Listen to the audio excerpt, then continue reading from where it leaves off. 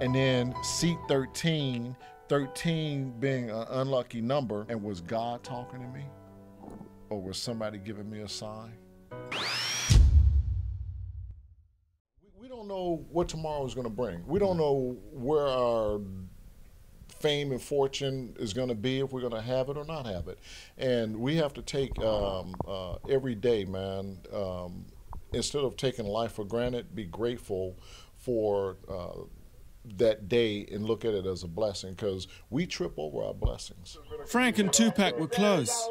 Frank also gave us this video hit shot of Tupac with his niece Lamaika. It's gonna be some stuff you're gonna see that's gonna make it hard to smile in the future. Hey, what's up? This is Frank Alexander. You're checking out Thisis50.com. What's up, West Side? This nigga was Tupac friend for real.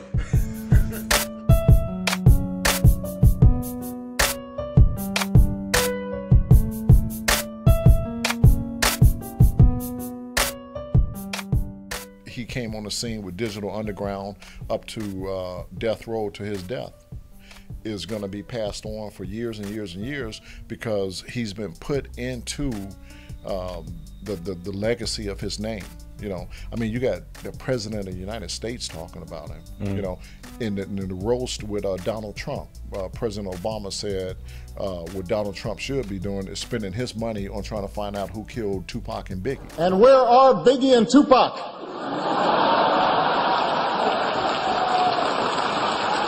The legacy of his life that's been left behind. And hopefully there's a lot that's been left behind for me as well that people will be able to go and find. One of the things that I would have liked to have seen and wished to have seen is that Pac would have lived to see that we did get a black president. Remember? He said, well, we ever live to see a black president. Right, he did, yeah. Yeah, and you know what? Yes, sir. We got a black president.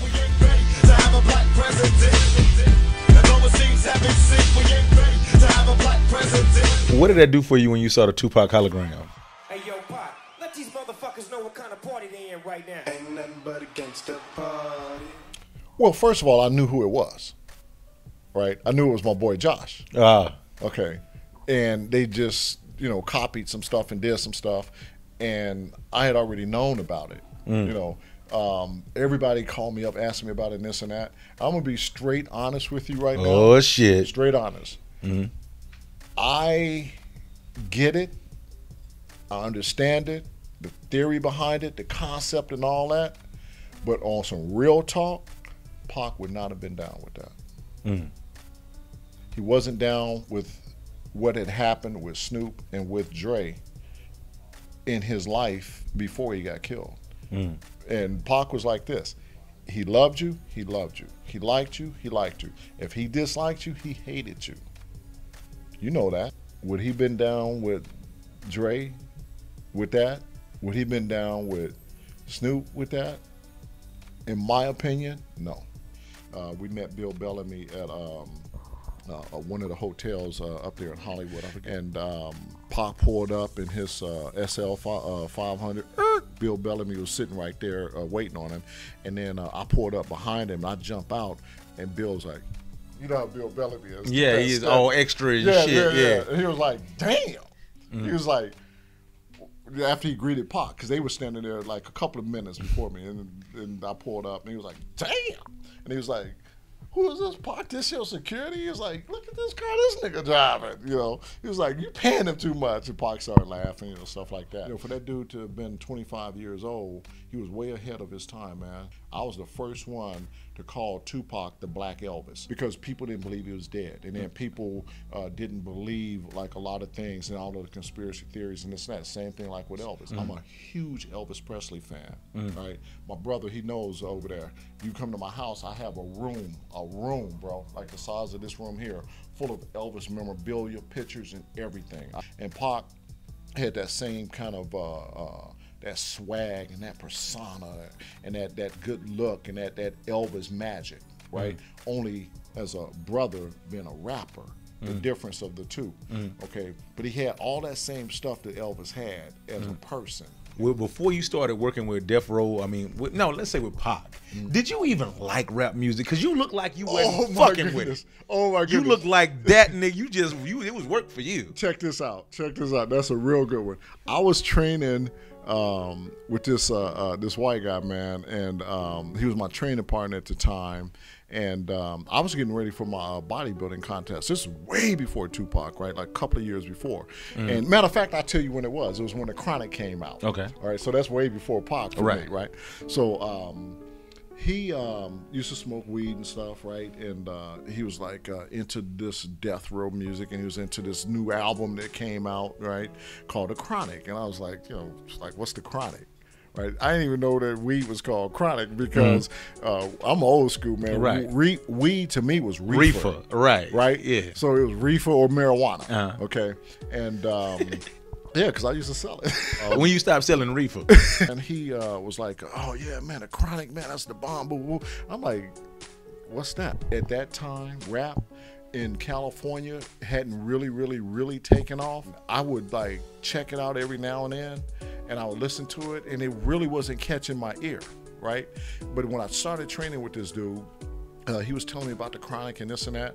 So, I listened to it with him, and I was like, oh, this ain't bad. I'm listening to the lyrics, listening to the music, and I'm feeling it, So I bought the CD. Right, I bought the CD and started listening to it, and the more I was listening to it, I was like, "This is dope," So that's how I really got turned on to rap, was through him when the Chronic came out. That was the first rap album CD I had ever listened to in my life, and then I just started hearing it on K-Day. I used to start seeing Pac in the news all the time, like going out of the courtroom or walking into the court like this here with a black eye and stuff like that. And I was like watching the news, and I would see this brother all the time. And then I heard like he shot 2 off-duty police officers in Atlanta, and then I was just hearing all this stuff. Right. And I didn't know who he was, right? And I wasn't like that, into rap anyway, and I really didn't know who he was, so it wasn't like I knew Tupac and I wanted to be starstruck over Tupac, right? I didn't even know his albums or anything. The first time I saw him, besides the news and had heard anything about him, was when he was going to jail, and I was listening to 92.3, and they were playing Me Against the World had just dropped, and they played Dear Mama. When I heard Dear Mama, I was like, man, and I was listening to the DJs talking about it and this and that after the song had gone off, and they were talking about farewell to Tupac, he was going to prison, he just left on a plane and all of that, right, because they were tracking all this, and I was like, oh, wow, right, and that was it. And I never, ever heard nothing else about Tupac until a year later, and I told you the story how my 2 homeboys, right, because he only was in jail for like, 9 months? Right. Yeah, like 9 months or whatever, so, I wasn't a rap fan. I wasn't a Tupac fan. Nothing like that, man. And that's why I didn't take the position with Tupac when I was first offered it, before Reggie said, I got some good news, bad news for you. Tupac's a wild dude. And then on top of that, he's small. He's a really small guy. Yeah. So I know people want to try him and stuff. Now, did you ever have to get into any altercations, behind like Bodyguard and Tupac? It's funny because in my book I have a chapter called Fight Nights, right? And in the book I talk about all the fights that Pac used to get into. I'll never forget it. We were on a movie set one day, and we were walking. He was like, man, Frank, nigga, we need to get into a fight, man. We ain't had a fight in a long time. I was like, Pac. I was like, what are you talking about, man? I said, no, man, you ain't fighting. We ain't catching no cases. And Pac had an urge to want to fight.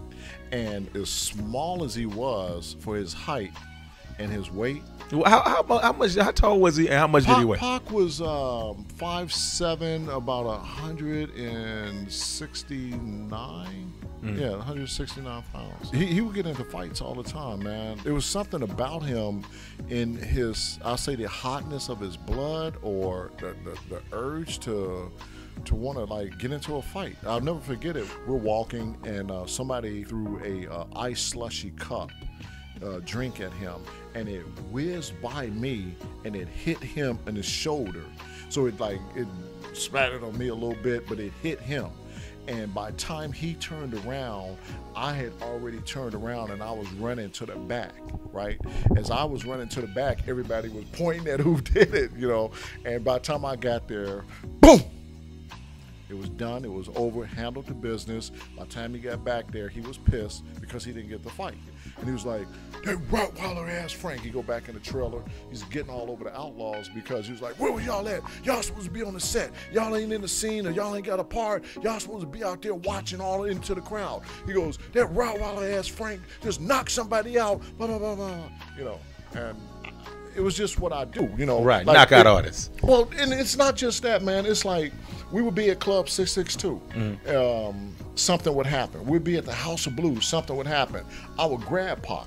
I would grab him and get him out of the situation or not let him get into the situation, right? Many times. We were at the La Montrose Hotel during one of the award shows one year, and he had heard that there were some artists, female artists from the Bad Boy camp. He had heard that they were... Lil' Kim. It could have been Lil' Kim, and it was some.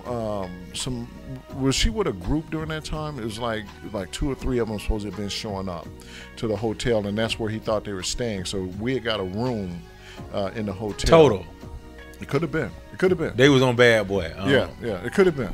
Okay, I don't remember exactly. And he had me and Muta and Yak on the balcony looking down, watching every limo pull up to see when they were going to get out the limo to come in. And Muta and Yak decided to go and wait downstairs. So I stayed on the balcony because, you know, they're all the other guys, Big Psych, Bodyguard, Pac, all them, they're in there, you know, getting high and stuff, you know, so I didn't want to be in there, you know, catching a contact, whatever. Right, so right. I hate that. I'm standing on the balcony, and I see Muta and Yak getting into it with some people that pulled up in a limo, right? And it was this dude. And they're like going back and forth, we were screaming at each other and this and that. So I was like, Pac, let's go. And he was like, what? I go, Muta and Yak, they're getting into it downstairs. And we all, that's all I had to do is say that. We all, boom, hit the door. Everybody go to the elevator, right? Big Psych is laying on the ground trying to get his shoes on, right?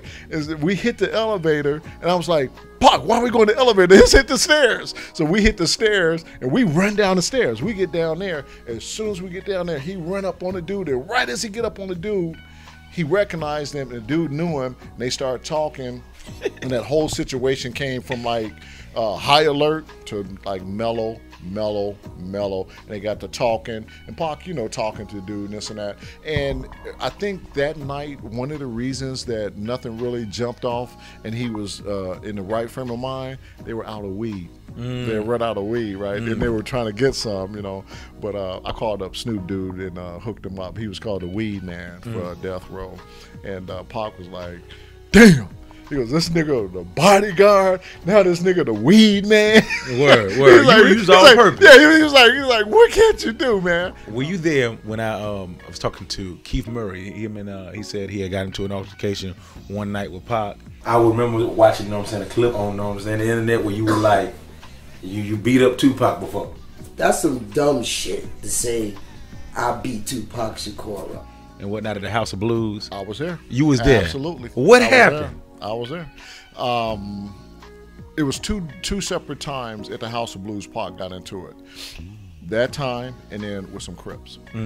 And he got into an altercation. This dude, we were walking. It was really crowded. We were walking, and he came up from behind him. And the dude was like 6 foot, and he took his hand and put it on top of Pac's head, right? Like a basketball, you palming a basketball. And he went over me, and I saw it, right? And I saw it, and by the time he had touched Pac, I grabbed his arm from in the air, and I twisted it, and I came around with it, and I had his arm down, and I was ready to break it, you know? And Pac turned around, because he didn't know if it was me or somebody else, and boom, it jumped off. And then the next time in the House of Blues, we were sitting at a table, and some Crips came in, and I mean they were deep, and they came up to him and they were like, "So what's up, Pac?" You know, and I'm sitting there, you know, and as I'm watching all these dudes, right, and I'm thinking, okay, you know, what's up? And they're talking to him. They were like, "So man, you on death row, man? You know, meaning Death Row Records. You know, who you down with, man? Like the Crips or the Bloods? You know, like what's up, man? What's your color?" And Pac was like, "Man," he goes, "I'm an artist. You guys know what I'm about, man. I'm about one color, and that's green. That's the color of money." You know, and at this time, I'm sitting there, it's dark. I'm sitting there like this, right? Like the whole time, like this here. Right, with my hand on my thing, you know, and I'm like, okay, all right. So I'm like relaxed. And they accepted that. Oh, they accepted it, man. Yeah, they accepted that, and it was all good. Word. Yeah, it was all good. But yeah, it was 2 incidents that time in the House of Blues. Yeah, those are 2.